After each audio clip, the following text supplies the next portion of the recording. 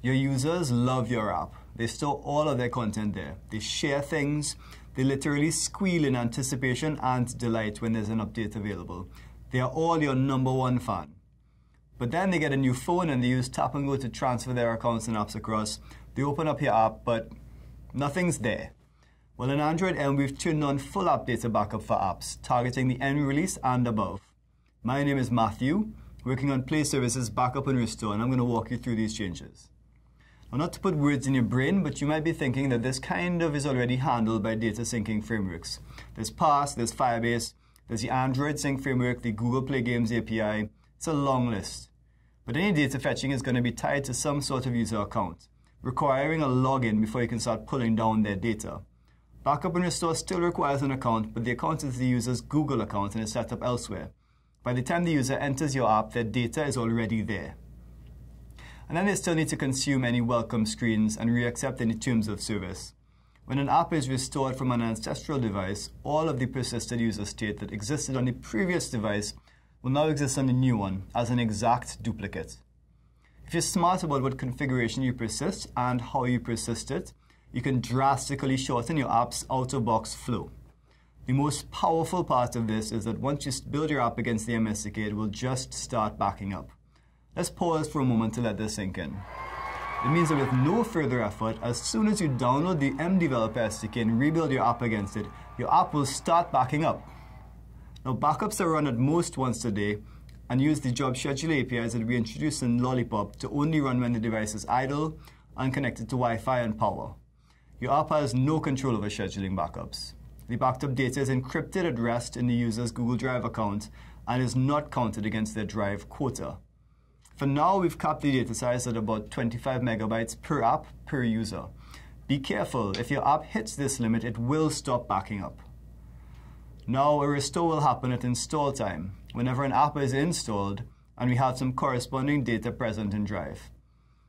The restore is not restricted to apps installed via the Play Store. Side loading an app, for example, or using a third-party app store will still initiate a restore. Whatever connection is used for the app download is also going to be used to download this extra restore data. Alright, we've covered that all apps targeting Android M will automatically start backing up with no further effort from anybody. Let's cover how to opt out. If you don't want to use the feature, you can add the application attributes allow backup false to your manifest. Okay, now that all the lamos have left to go disable backups, let's get to the cool stuff. For example, what not to backup. It's not a good idea to backup certain pieces of data, for example, user credentials or device-specific tokens. Let's look at Google Cloud Messaging. When you register your app with the Cloud Messaging backend, you get a device-specific ID that your server uses to push notifications to that specific device. If you try to restore this ID onto another device, it just would not work. Or rather, it would work, but your server would just not be able to send any messages to this new device. So you really have to be careful. Think about the data that you're persisting to disk and think about how well it carries over to a completely different device. We've made it easy to exclude data that you might not want stored in the cloud or that doesn't make sense to restore across devices. You add a manifest flag that points to an XML resource file. The XML file is easy. It's a series of include and exclude tags, each of which specifies either a directory or a file, along with the domain that the data belongs to. An exclude tag is how you would specify that you want to ignore a specific file or directory. By default, the backup set is produced reductively. That means you start with everything and then you strip things out with excludes. Take this example. This is saying that I want to back up my entire data directory except for the device info database. Now, in some cases, it's kind of inconvenient to have to enumerate every single thing you want to exclude. So there's also an include tag. Specifying an include changes the default behavior from backup everything except whatever I explicitly took out to only backup the data I ask you to. Take this example. The only file that will be backed up is myimportantfile.txt.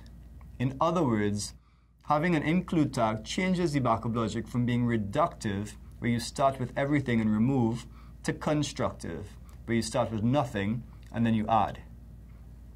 Next, we'll talk about exactly what these domains are. Anytime an app creates a file, it doesn't go into the app's root directory, but rather it goes into some files directory underneath. Similarly, when you create a shared preferences object, it's persisted as an XML file under some shared prefs directory. Same is true for databases and externally mounted storage. Finally, you can also manipulate data that resides within the root directory of the app. When specifying the data that you want to include or exclude, you have to tell the backup manager what domain it is, or, put equivalently, which directory to look in. Alrighty, so hopefully at this point you're thinking, this is so cool, and setting it up appears pretty simple, but it's a little opaque. How do I know my data is properly being backed up? What happens if my XML is badly formed? How can I assure myself that this thing is actually working? We have some more resources to help. I won't get into the details in this video, but if you're interested, look at the video description for instructions to turn on verbose logging within your app, as well as how to manually initiate a backup and restore, and a pointer to some sample code. Okay, this has been fun, and with luck, if at any point during this video you were worried about being backed up, you're now sitting more comfortably.